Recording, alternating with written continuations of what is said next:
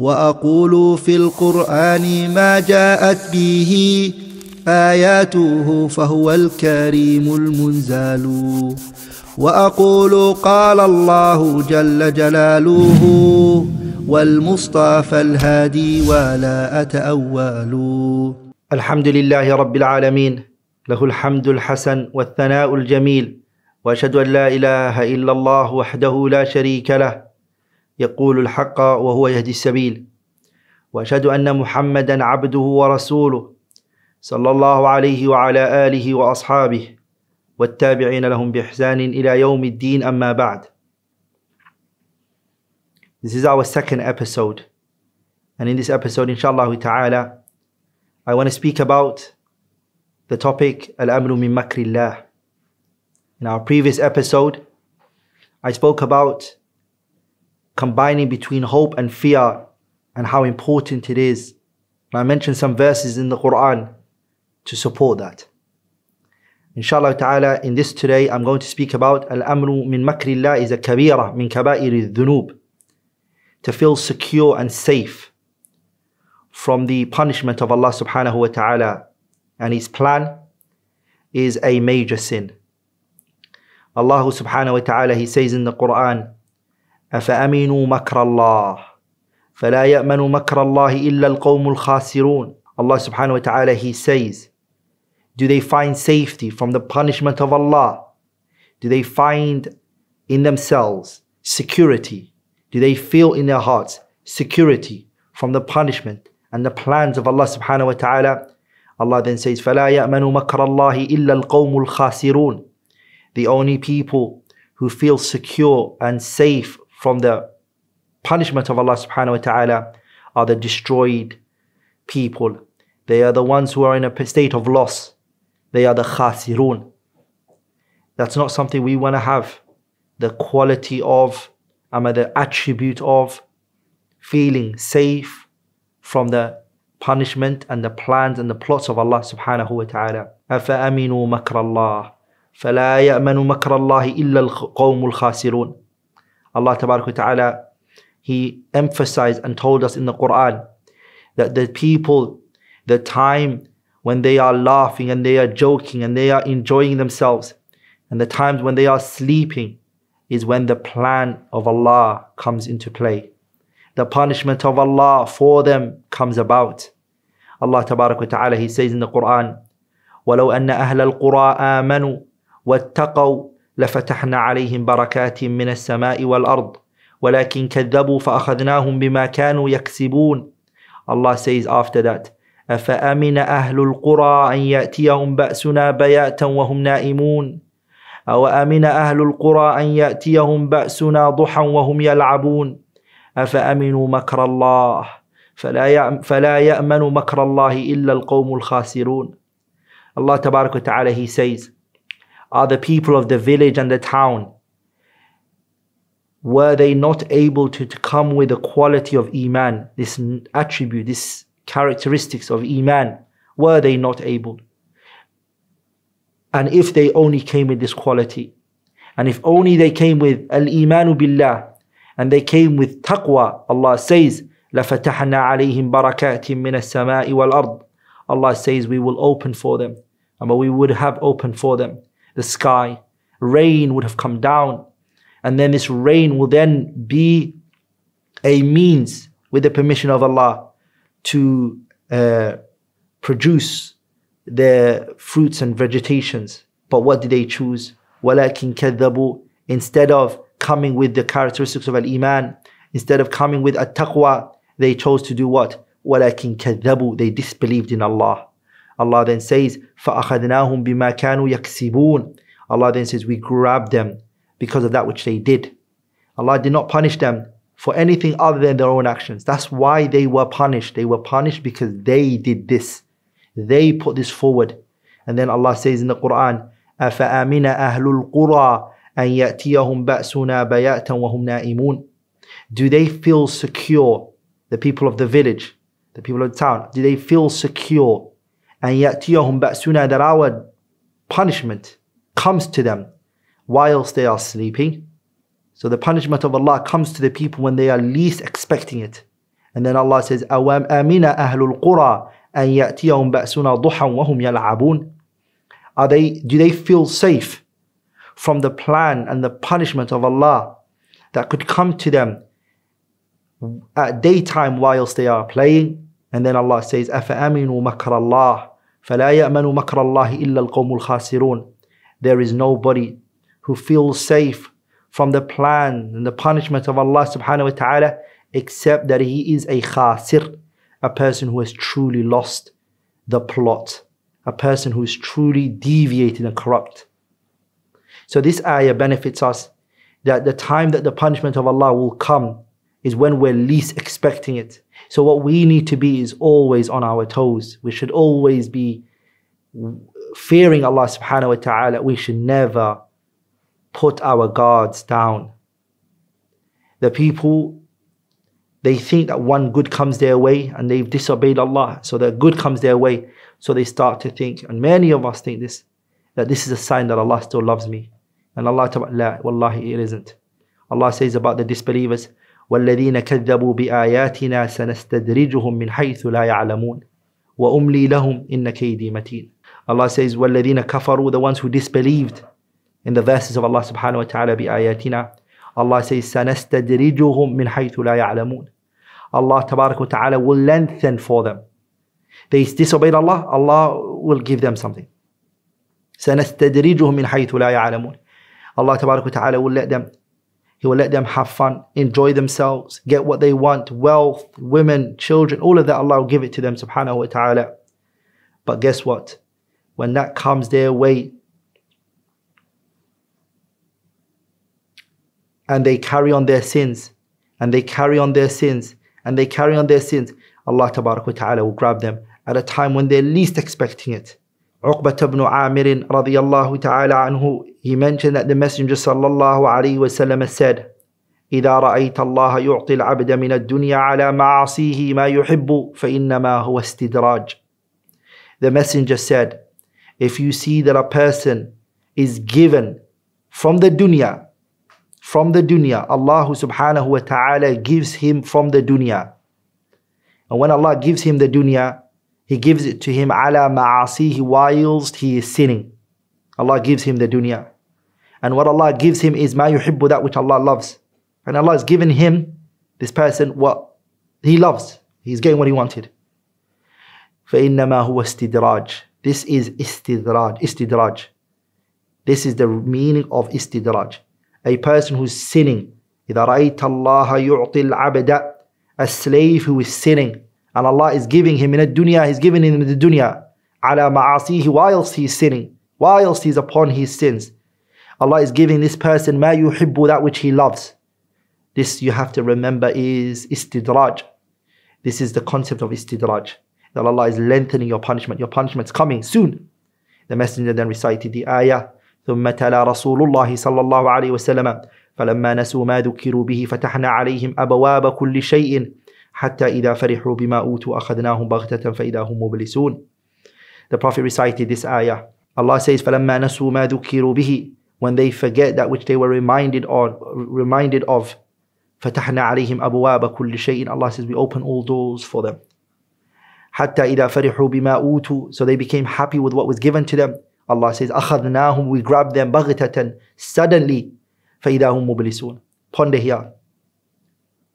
These people, they left off what Allah tabarak wa ta'ala said. They left off following the religion. They've left off following their deen. They left off following the commandments of Allah subhanahu wa ta'ala. They chose to ignore all of that. Allah is saying, فَتَحْنَا عَلَيْهِمْ أَبْوَابَ كُلِّ شَيْءٍ. We opened all of the doors of good for them. حَتَّى إِذَا فَرِحُوا. Until they became happy and they enjoyed themselves in the good that was given, the wealth. Allah has given them money. Here it is, right, left, center. They're getting money from all directions. They are having children. Their wife, mashallah, she's giving birth. They're having kids. Other people are struggling. They're looking to have kids. Allah is giving them kids, subhanahu wa ta'ala. They're becoming happy with what they've done. Allah says, أَخَذْنَاهُمْ بَغْتَةً. Allah says, we grab them, subhanahu wa ta'ala, suddenly. فَإِذَا هُمْ مُبْلِسُونَ. The person is in a state of confusion. What happened?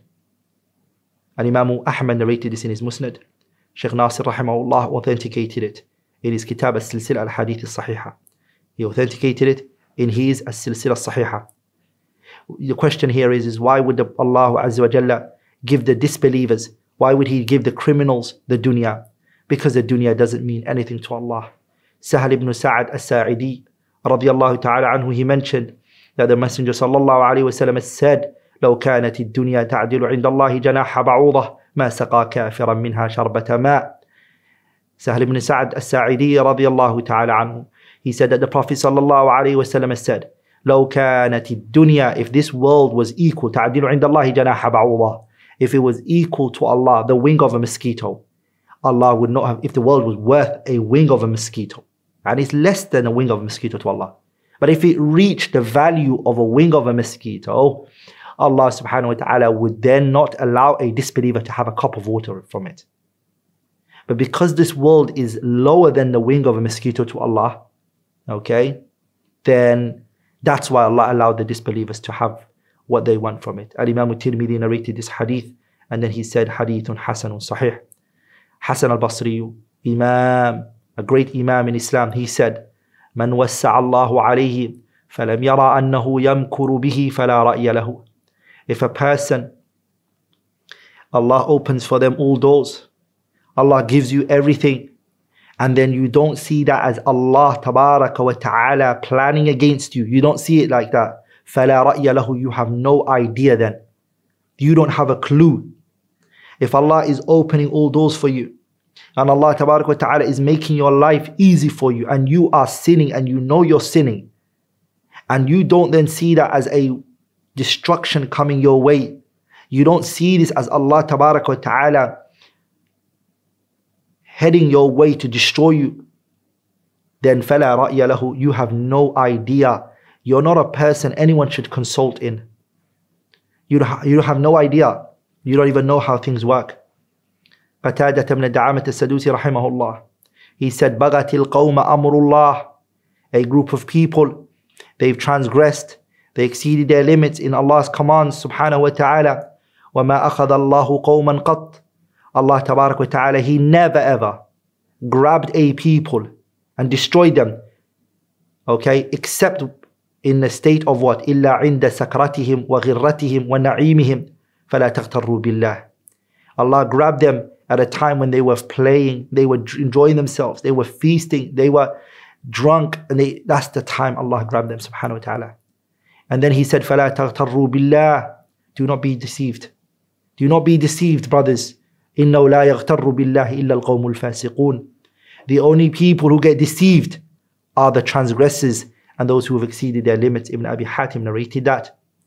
Qatadah is mentioning here, and he's pointing out, you are sinning, you are committing crimes, you're exceeding your limits, you're going against what Allah said subhanahu wa ta'ala, you are an evil slave of His. And wallahi, we all are falling under that. And then guess what? We still think that we're good, we still think we're pious, we still think we're noble. فَلَا تَغْتَرُّوا بِاللَّهِ, don't be deceived. إِنَّهُ لَا يَغْتَرُّ بِاللَّهِ إِلَّا الْقَوْمُ الْفَاسِقُونَ. The only people who are ones who become deceived by all of this are those who are fasiqun. They are the fusaq. Ismail ibn Rafi'in, he said, مِنَ الْأَمْنِ مِنْ مَكْرِ اللَّهِ إِقَامَةُ الْعَبْدِ عَلَى الذَّنْبِ يَتَمَنَّى عَلَى اللَّهِ الْمَغْفِرَةِ. To know if a person is falling into al-amru min makrillah is to know that you are falling into this thing which is feeling safe from the punishment of Allah is iqamatul abdi ala dhanbi yatamanna ala Allah al-maghfirah. The person is consistent upon sinning and is continuous upon sinning, but he's hoping for Allah from forgiveness. You're not stopping the sin, you're not leaving off the sin. With that said, you're still hoping from Allah forgiveness. So you've combined between sinning and hoping from Allah forgiveness. That is a sign of al-amnu min makrillah. Hoping forgiveness from Allah should happen from you. Okay? It should happen and take place from you whilst you're leaving off the sin and you're abandoning the sin and you're hoping for Allah to forgive the ones that you've done in the past and those that are going to happen from you in the future. But you as a person are running away from the sins. You're striving, you're struggling You're fighting against falling into these sins. No one is perfect, wallah. وَهَذَا حَقْ لَا مِرْيَةَ فِيهِ. That statement is true. There's no one who's perfect. And I don't know anyone who's going to claim that they are perfect, that they're free from errors, they never fell short. We all are sinners, and every single day we're doing something wrong, we're saying something wrong, we're hurting someone close to us. Without a shadow of a doubt, that's present. But we're consistent upon fighting and repenting and retracting and asking Allah for forgiveness and leaving off the sin. That's the struggle, brothers and sisters. That's what we're all meant to do, all of us. There's no one better, greater, like per se. The speaker here may not be in any way, shape or form, and that might be the haqiqah. And I believe it to be the truth, that the overwhelming majority of you might be better and greater and more honorable in the eyes of Allah subhanahu wa ta'ala. The topics and these points are for all of us to reflect, self-reflection, consistently look over it. I promise you these topics I speak about, and this one itself, al-amnu min makrillah, it doesn't apply to me first and foremost for myself. That I don't fall into this. That I don't become a person who's lackadaisical, relaxed. I feel safe from the punishment of Allah subhanahu wa ta'ala. These topics, they make me reflect and think and ponder. Every time your knowledge and your understanding of the religion increases, وَرَبِّ الْكَعْبَةِ وَرَبِّ الْكَعْبَةِ, I swear by the Lord of the throne. And I'm going to stand in front of Him one day, and He's going to account me for what I say. Every time you learn and every time you acquire knowledge, wallahi, your iman increases. Sidqan, it does. And your relationship with Allah becomes better. The more you study Allah, how merciful He is subhanahu wa ta'ala. We are sinning and He's still choosing to do istidraj for us. He's choosing to still let us go. In our eyes, if someone wrongs us, if someone does something evil to us, if someone transgresses on our rights today, we want to take it from them straight away, one way or another. We want to hurt this person. We want them to feel it. That's what we do. We want them to, we're going to hurt this person. We don't forgive. We don't forget. We keep it in our minds and our hearts, and we wait for the moment to catch them. That's what we are, right? Allah is not. He let us still think over it. You're sinning, you're committing crimes, and you're asking Allah, you're hoping for forgiveness simultaneously. It doesn't work like that. It doesn't. And He's giving you chance to think and say, you know what? It's reached that point, I can't do this anymore. This person I'm hanging around with, he's having an evil effect on me. He's affecting my religion. He's affecting my relationship with the Qur'an. He's affecting my relationship with my parents. He's affecting my relationship with the Muslim community. I, from this moment, should walk away from this person, and I should hope from Allah forgiveness for what I've done in the past. And always when you remember the past and what you did, and it comes to your mind, you're consistently scared and you're frightened. You're worried. What are you going to say to Allah when He asks you about this particular thing? How is your response going to be? What are you going to say to Him subhanahu wa ta'ala? Abdullah ibn Mas'ud radiyallahu ta'ala anhu, he said, Al-Kaba'ir, the major sins are Ash-Shirku Billah, to associate partners with Allah, Wal-Ya'su min Rawhillah, it is to give up on Allah subhanahu wa ta'ala's mercy, Wal-Qunutu min Rahmatillah, same, it is also to give up on the mercy of Allah subhanahu wa ta'ala, Wal-Amnu min Makrillah, and it is also to feel safe and secure from the punishments of Allah subhanahu wa ta'ala. Al-Imam al-Tabarani narrated it, and Shaykh al-Islam Ibn Kathir rahimahullah, he authenticated it in his tafsir. Ibn Kathir rahimahullah, he authenticated it in his tafsir rahimahullah ta'ala. Abdullah ibn Abbas, Tarjuman al-Qur'an, he said that the kaba'ir, the major sins are ash-shirku billah, it is to associate partners with Allah subhanahu wa ta'ala. Wal-ya'su min rawhillah, and it is also to give up in Allah subhanahu wa ta'ala.